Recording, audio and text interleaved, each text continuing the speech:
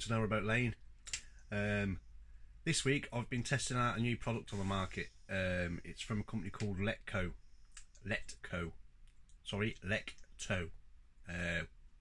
Fuels. What they do is they produce night briquettes for the stove, with claims that they burn for 8 hours, so no more getting up in the middle of the night to restock the stove with coal. You could throw one of these in on the top of some burning embers just before you go to bed, and then in the morning you'll get up and your boat will be lovely and warm. So they reached out to me, or should I say I reached out to them and said, you know, by all means send me some and I'll give them a little test. Now, I'll be completely open and honest, I didn't pay for them. They sent me a pack of the night briquettes to trial out, so that I could give any conclusions, possibly recommend them. It didn't really go very well, to be fair. I tested, they recommend that you use 2 or 3, they say, but I couldn't fit 3 in there. I'll go into more detail in a minute and I'll show you what I mean. They don't really burn, they sort of just glow red, and just sort of keep glowing red until they turn to ash, if it makes sense. I'm not being very clear, but the amount of ash that's produced is quite a lot, which I've explained to them would be an issue for boaters, because it means that we've got to store it until we can dispose of it correctly. The heat was, like I say, you get a sudden blast of heat for the first hour or whatever of them being on, but after that they seem to burn down to like just embers, which wasn't anywhere near enough to keep the boat warm until first thing in the morning. They said they come in a pack of 20 for, I believe it's about £22. When you compare this next to the coal of a night time, as you'll all know, keeping the coal burning on your stove, keeping your stove in, is a bit of an art form. It takes a while of trial and error to figure out how and it works best for you, how you can keep it working properly. But I'm at the point now where I'm quite good at it. I can put a handful of coal in over night time, shut the vents right down, and I know that of a morning when we get up, because I've measured it using my thermometer, that the temperature in the boat when we get up after a handful of coal being on the fire, it was around about 18 degrees, which is comfortable, you know. Okay, yeah, we've not had a proper horrible cold snap yet. We've had a few frosty nights, but nothing really to speak of. But yeah, that using the coal, we were getting up and we were comfortable. We weren't like shivering like we were last year, running around with 17 jumpers on. Right, compare that. So a handful of coal, what we're talking for a bag of coal, we're talking £9. A handful of coal a night, if you were just going to use one bag just for your overnight coal, if you're with me, so I can sort of like try and describe the usage.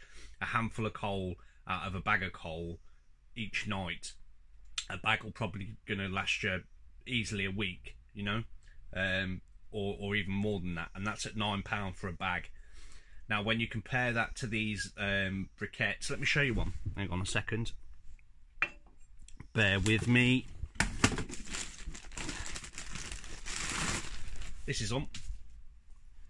When you bear in mind that once you put 2 of these in at £20 for 20, it's a little bit more than £20, but for £20 for 20, and you're using 2 of these, they're going to last you 10 days.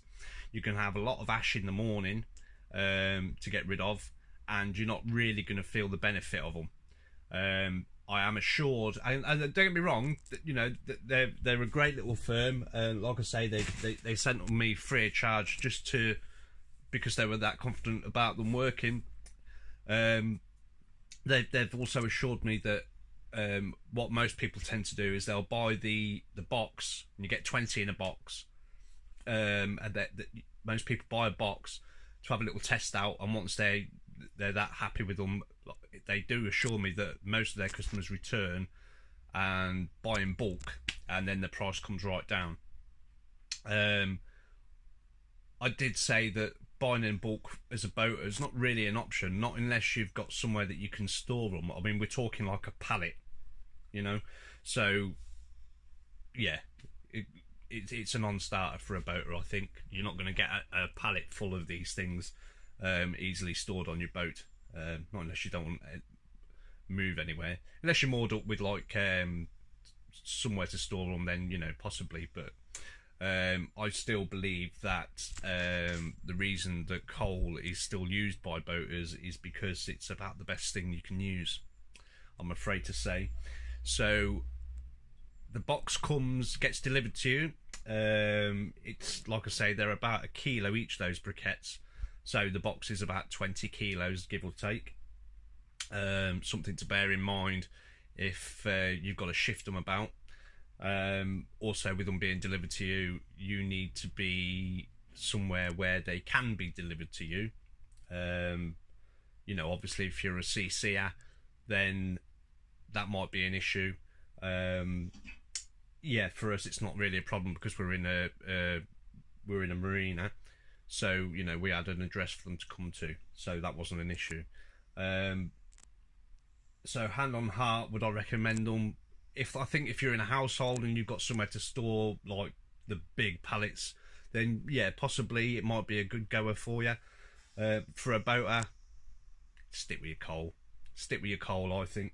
I've seen other videos with giving trials on other alternatives to coal. I believe the girls on Narrowboat Experience tried the coffee logs, and I believe, if I remember rightly, it was a while ago, but I don't think they were too impressed with those neither.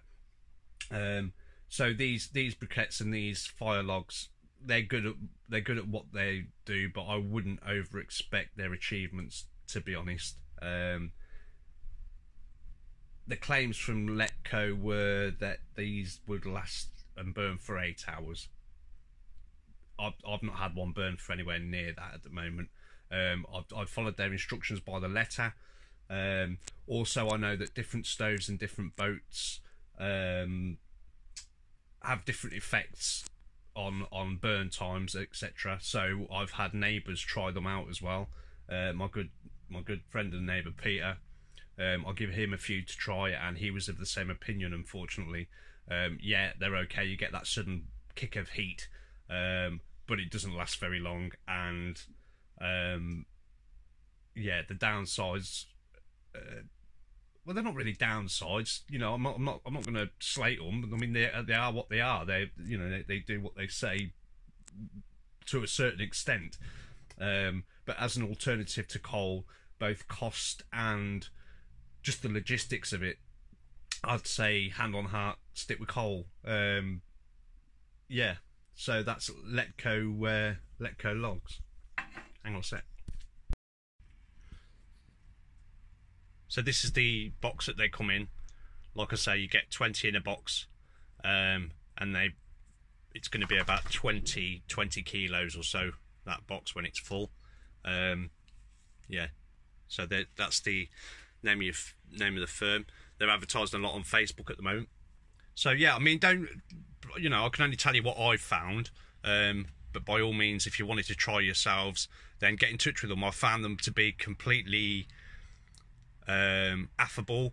They went out their way to send me these things free of charge, like I said, for a test. But they seem like a decent firm with some nice people working there. So, you know, I'm not slating them completely, but I just think for a boat and for our purposes, they're not very good. Okay. Yeah, so there you go. In conclusion, Lekto Fuels, brilliant little company. They're just starting out, I believe. Could be wrong, could be wrong. But yeah, they're very helpful. If you message them, they contact you on Messenger through Facebook, I believe. But certainly that's how they've been doing it with me. And any questions I have for them regarding delivery dates, etc., they're very quick to respond. They don't ignore you or try and shy away from any awkward questions or anything like that. They're more than happy to go the extra mile to make sure that you've got what you need. Price wise, they're very on point with similar products on the market. They're not charging any more or any less. I believe I'm led to believe that in a household, like I say, if you've got plenty of space for storage and you can buy bulk, the price comes down, which would make it more achievable for you to have more of a happy experience with them. But I've made it clear to them, they're a bit worried that anything I say may harm them. That's not what this video is about at all. It's just purely for a boating aspect, especially on my channel, where all my subscribers will know by now that it's about doing things as cost effectively as you can. And from that point of view, that standpoint alone, the amount of these briquettes that I believe that you'd have to burn to make them comparable with coal or throwing a hardwood log in overnight to keep that heat in for the morning, it's not as good. It's not as good. Stick with your coal, in my opinion. But by all means, if you want to try them out yourself, Lekto wood fuels, you'll find them on Facebook, but you'll also find them online.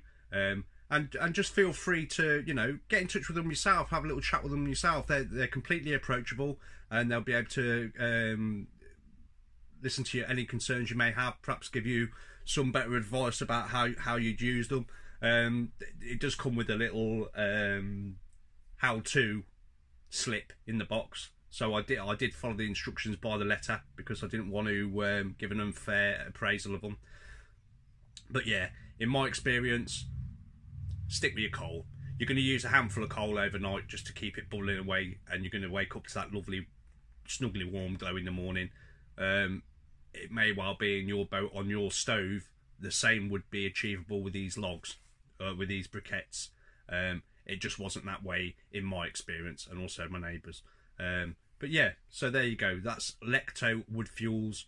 Yeah, stick with your coal. See you soon.